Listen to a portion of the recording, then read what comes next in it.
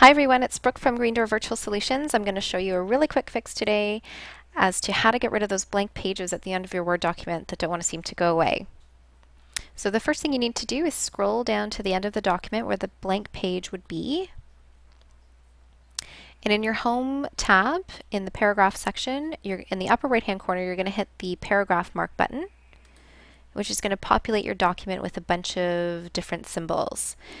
These symbols show you anywhere that you've hit the return key, say to make a new paragraph. That would be what this symbol means.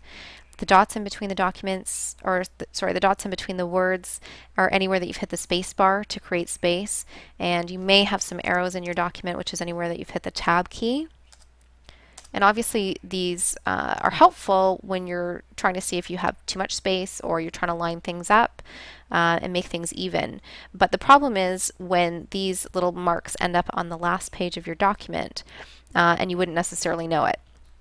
So the really quick fix is all you have to do is get rid of them, which means you just highlight them and press your backspace or delete key, which also then deletes your last page.